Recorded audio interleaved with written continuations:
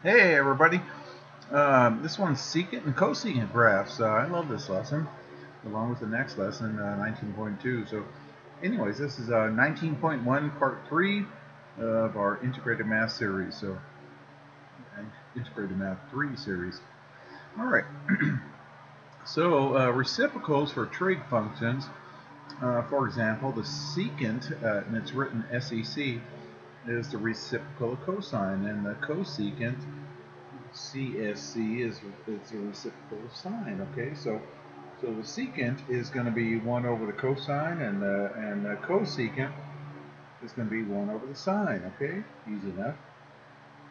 And just remember, because we get some zeros inside of those, and remember, because this one starts and ends at 1, halfway at 1, halfway I'm sorry, halfway at -1, halfway at zeros. So at the zeros, they're going to have some asymptotes. Asymptotes, as Mr. Sargent at one of my other schools teaches. He's a good guy. And then this one starts and ends at 0, halfway at 0, halfway at 1, halfway at -1. So again, at the zeros, there's going to be asymptotes right there. Asymptotes, Mr. Sargent, asymptotes. Okay, so let's graph each function. Okay, so here, so let's graph the secant. Okay, so the secant is the reciprocal of cosine. So let's first graph the cosine curve. So here it says it starts and ends at 1, halfway at -1, halfway at 0. So here it is. On 2 pi, remember it's 2 pi. So starts and ends at 1, halfway at -1, halfway at zeros. Okay? All right. So a good colleague of mine, Mrs. Baker, she was a great teacher. Everybody loved her. She's like a stern grandma. She was a good lady. She cared for everybody. Mrs. Baker showed me some tricks about this. So anyway, we graphed this last time. So the secant is all the reciprocals of those. So the reciprocals are 1 over 1, which is 1, 1 over 0.707, 1 over 0, undefined, and so on. Okay, so here we go. So let's put the asymptotes, Mr. Sargent. I think you're an asymptote, Mr. Sargent. Anyways, great guy. Anyway, so asymptotes right here at the zeros of cosine. So what happens is our graph will increasingly get close to these asymptotes, Mr. Sargent. Over here, close to the asymptotes. Mr. Sargent says asymptotes. Anyways, so that's why at the cosine is 0, then the secant is undefined, and undefined right here.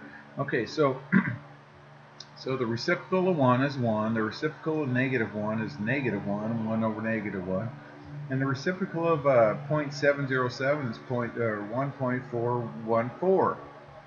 Okay, so 1 over 0.707 is 1.414. So let's graph these guys, okay? So we're going to go over 0, up 1. So over 0, up 1. We're going to graph that point.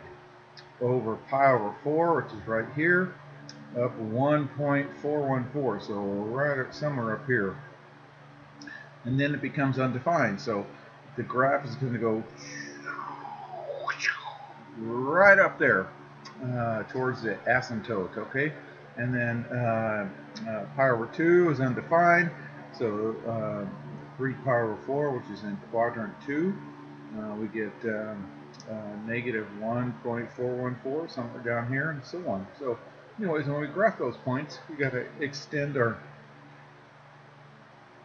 y-axis, and then we can go ahead and plot those points. Sorry if they're not even, and something like that, so they go towards the asymptotes. Okay, don't forget, 1 period, just like the cosine is in 2 pi, 1 period of the secant is also in 2 pi. Okay?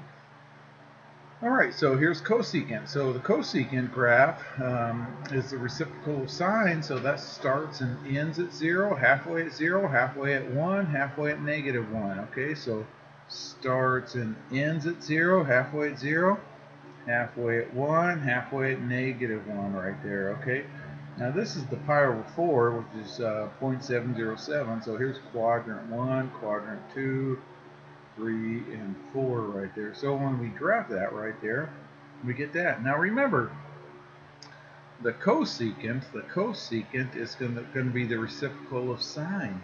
So we're going to have an asymptote right here, an asymptote right here, and an asymptote right here where all the zeros are, okay? So that's why we're going to put the undefined at 0, 0, and 0. And then the reciprocal of 1 is 1 over 1. The reciprocal of square root of 2 over 2 is 1.414, and so on. So when we graph those guys, let's put those asymptotes right there, and we get U-shapes, okay? So it's the same as, let me go back here. The period is still on 2 pi right there, okay? So let's look at this. Let's go back to the cosecant, okay? I'm sorry, the secant, okay? The secant, it's the same right here. It's the same graph. They're called phase shifts. The phase shift over is just a little bit over, but there's u's in between the asymptotes. And then here there's like little tails that flare up. So if it's above the x-axis, it flares up right here. And if it's below, it flares down. So they go towards the asymptotes when you get to the ones, okay? So here's the ones, and so here it makes, let's do it again together, right there, okay? So the period is still 1 and 2 pi. Okay, so here, let's use f of x equals the sine of x and g of x equals the cosine of x as a guide to graph each function and identify the periods and the asymptotes, okay? All right. So this one's cosecant, which is the reciprocal of sine. So let's go ahead and graph the sine of 1/2 x. Okay, can you see this is the same as 1/2 x right here? So the regular sine function, the period is 2 pi. So when it is 2 pi, it starts and ends at 0. So if it was 2 pi, it'd start it and end it at 0. It'd be halfway at 0, halfway at positive 1, which is right here because that's 2, and then halfway at negative 1. That would be my sine curve right there. But with y equals sine of x over 2, it has 1/2 of a period in 2 pi. So from the last lesson, we found out that there's going to be 1 period in 4 pi. It's like multiplying both sides by 2.